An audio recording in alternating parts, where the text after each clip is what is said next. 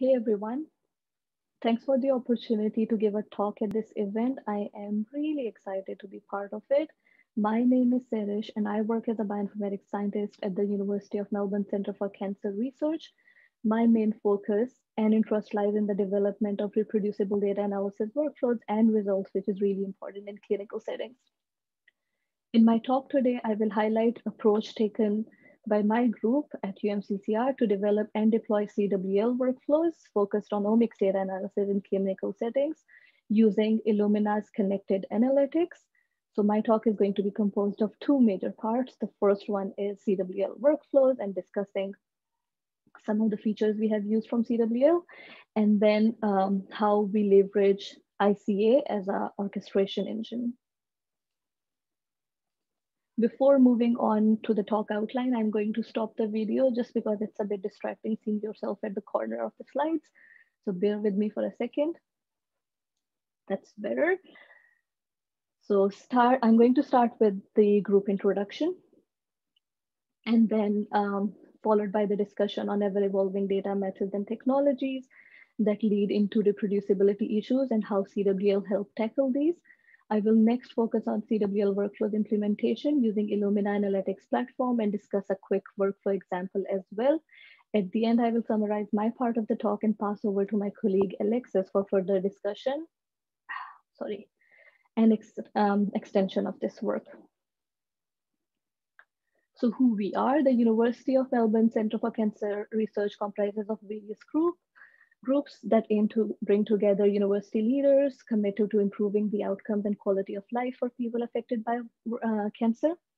I am affiliated with the group highlighted in red square, that is Genomics Platform. We work on workflows and methods for the rapid analysis of cancer patients' genomes and transcriptomes as well. One of our main focuses at the moment is transitioning to cloud services, which can be orchestrated through CWL. In the picture, you can see the amazing people I work with. Oliver Helfman is our group leader. A bit introduction before I go into technical details regarding workflows implementation and orchestration. Ever since the completion of Human Genome Project, omics has emerged as a key focus for biomedical and clinical community. As a result, there has been a massive upsurge in the number of techniques and instruments developed to support data production and analysis. Due to production of this enormous amount of data and overheads to manage this data, virtualization technologies and move to the cloud are now readily being evolved, and I should say considered at least. The question then raises is, how do we pick from these hundreds of methods and technologies? Few factors that we, or I should say probably most of the research groups consider before deploying any method is first suitability in terms of if the method has sufficient information provided to help users run or implement the method. Validation, the tool is tested not only on the data provided with the method, but on the in-house data as well. Maintenance, how well maintained the method is, and most importantly, support, how responsive are authors in terms of providing support to the community to fix and improve it.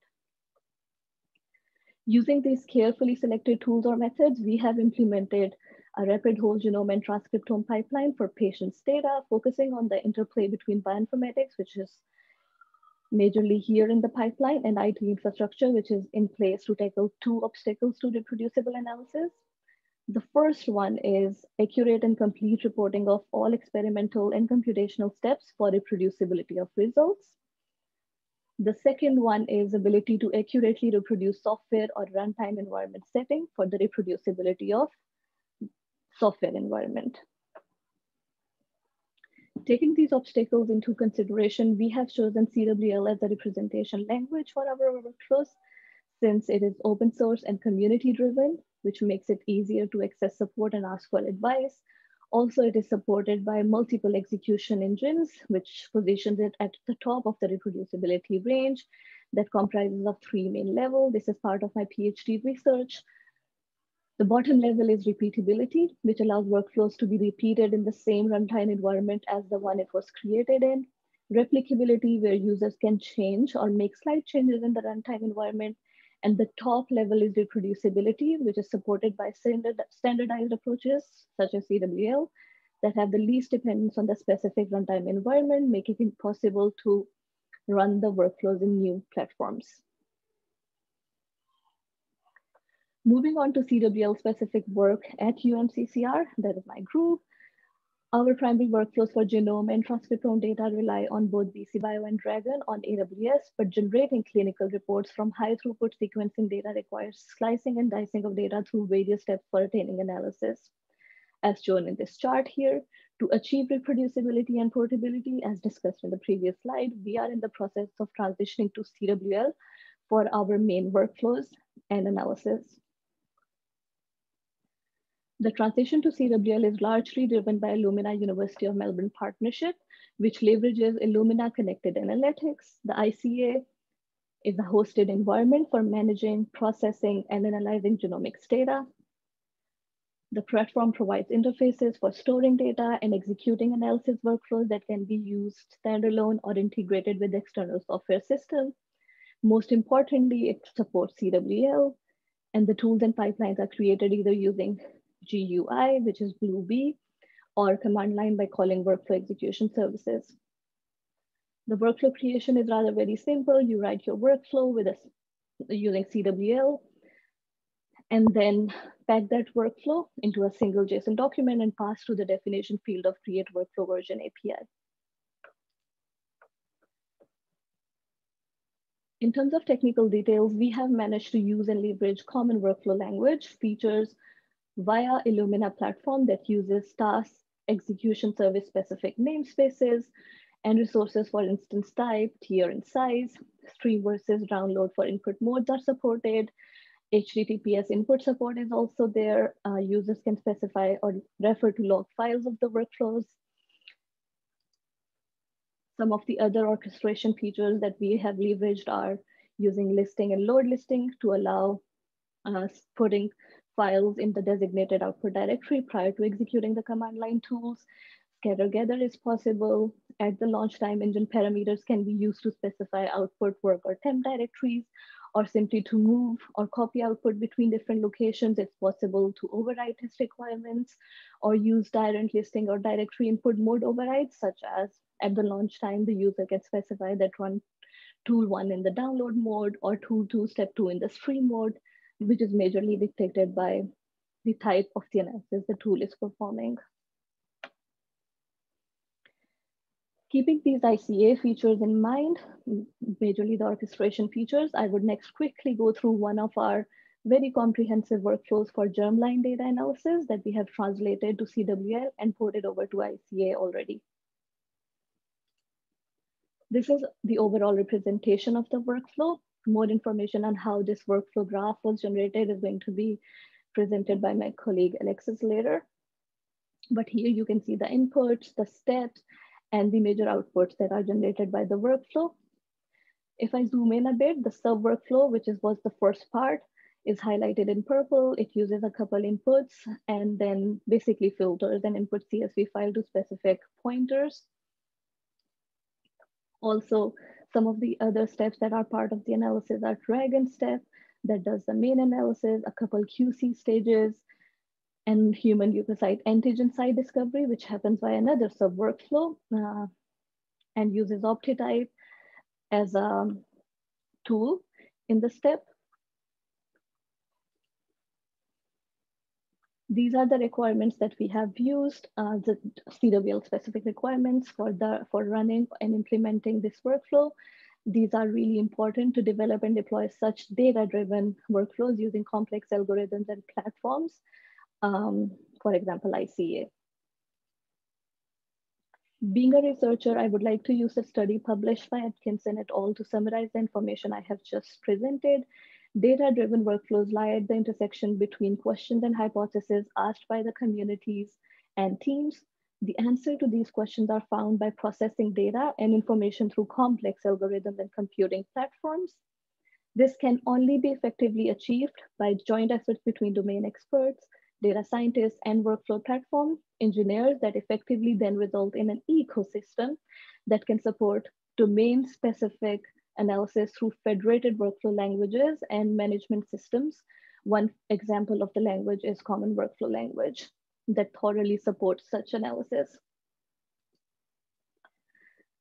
Thanks a lot for listening to my part of the talk. If you have any comments, suggestions, or questions, I would be happy to take those during discussion or Q&A time. I would now like to hand over to Alexis, who is a bioinformatician in the UMCCR Genomics Platform Group. He has worked closely on the early access ICA collaboration with Illumina and has been inventing ways for us to manage our collection of the workflows. Over to you, Alexis. Thanks, Sehrish. Hey all, my name is Alexis Lucattini. I'm a bioinformatician at UMCCR. Today I'm going to discuss some of the challenges and solutions we've implemented to make sure that we can manage and version control our workflows collectively on ICA, which has had its novel challenges since we've all been working from home for the last 10 months. There's a lot to squeeze in here. I do apologise for talking quickly, but this session is recorded and you can slow me down at the press of the button. The two main aspects of this talk are extracting CWL graph files and then using GitHub Actions to automatically create a catalogue of all of our workflows in the repository and nicely documenting how to deploy them, with a little nice interactive workflow graph to play with at the bottom of the page. So here's the problem. You have a Git repo in your team. Some of you are from a pure biological background, some are straight computer science, each have their own skills, knowledge and expertise. Approaches from everyone are all going to be a bit different. Furthermore, this isn't a one-man show. The people creating the workflows are really those to deploy them into production. Having a way to effectively have a how-to manual reference for a workflow is essential, particularly when many of us are working remotely. For new maintainers, you're coming into a new environment, a new team, there's so much to learn already. This is pivotal just to take the edge off. So now I'm going to quickly jump over to what all us CWL folks love so much. Sub-workflows. Like a function to a script, sub-workflows greatly improve modularization and thus collaboration, since your sub-workflow may be useful for others in their pipelines. Dry typing stands for don't repeat yourself. The opposite is wet typing, which is short for write everything twice, or we enjoy typing. And I'm going to jump again into something that sparked this initiative. A pull request on the CWL tool repo changed the way that dot graphs could be generated from the CWL tool program. Firstly, a bit of color was added so we can easily distinguish inputs and outputs from steps. Tiny, unreadable, slanted text on arrows were removed, and just the high-level workflow was shown, making a much simplified and easier to read graph. A prime example of benefits of open source software. So what exactly is a CWL dot graph? There are two main stages to get from a CWL workflow file to the image we saw on the previous page. First, we must create the dot file, which is written in graph description language using CWL tools print dot parameter. Then we call the Unix binary dot on this dot file to generate an image file. I spent some spare time just looking over that dot file to see what could be manipulated for the greater good. Broken down, everything's much simpler than I thought. Like a CWL workflow, we have a set of inputs and outputs. Everything else here are the steps. The PyDot parser enables easy object orientation importation of these dot files. We also read in the CWL workflow YAML file to determine if any of our step nodes are sub-workflows. We then repeat this process for the sub-workflow and generate a hyperlink to the sub-workflow graph image from inside the node. We also colour the node purple to indicate that it's a hyperlink and that more information lies underneath. And one last jump, while all of that could be encoded into a script, you're then having to make sure all of your colleagues who are creating workflows are then running this script in the right environment with the right versions to harmoniously have a document and graph for each of our workflows in the repository. People have other things to do. If you want something done universally and consistently, it should be done automatically. And this is where GitHub Actions comes in.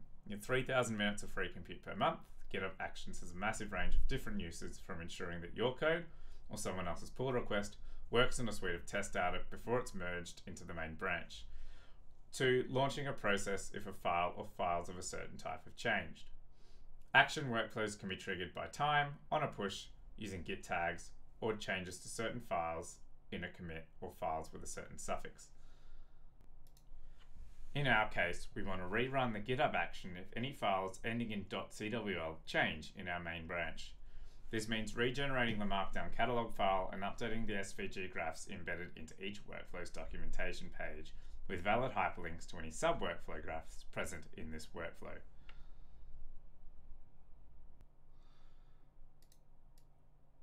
So this is actually on our old repository. Well, it should be by the time that you're listening to this. Nonetheless, we have a Markdown file here with the CWL tools and workflows split by our internal groups. This includes a collaborative group and a development group, along with a production group as well. So if we click on the last one here on our production germline workflow, it takes us to another Markdown page, and the documentation here is extracted from the CWL workflow YAML file, and we have a link to the path as well. And before I go onto the graph here, we have the same thing for our input. So all of the items here, including the optional and type, are extracted and generated from the CWL workflow YAML definition file, along with the documentation here, which is for each of the inputs. And it also comes with a set of outputs as well. And if I click on the graph here, what we'll see is that we do see those purple nodes that we talked about whilst we're looking at the CWL graph. And this means that they're sub-workflows. So now what we can do is we can actually click on these, and it will take us to a new graph that includes all of the steps of this sub-workflow. So some things that I've learned about this project: link tools and sub-workflows to other files. Don't place them inline in your CWL workflow, as this generates a different packed file object. And it also means that others can use your tools and sub-workflows in their pipelines if they're their own separate files. Build dot graphs from packed CWL JSON files only, as this generates more consistent results. From a GitHub Actions side, like CWL workflows, they can be quite abstract and some planning might be required before you start trying to write them. In my experience, I like to use Lucid Flowchart for generating diagrams and mapping out my ideas first. And some general computer science advice is to not go reinventing the wheel. There's a lot to learn from reading and using other people's code. And in my case, this was pivotal in the CWL parser and dot parsers. Something that I could have easily have done with some time myself, but there's always an edge case or two that someone else has thought of that you haven't. And if there's an edge case that you've thought of that's not in theirs, then you can always fix it up with a pull request, and then you've got a comprehensive parser between the two of you. And finally here, just some references for your own convenience and some contact information for Sehrish and I. Thank you very much for listening.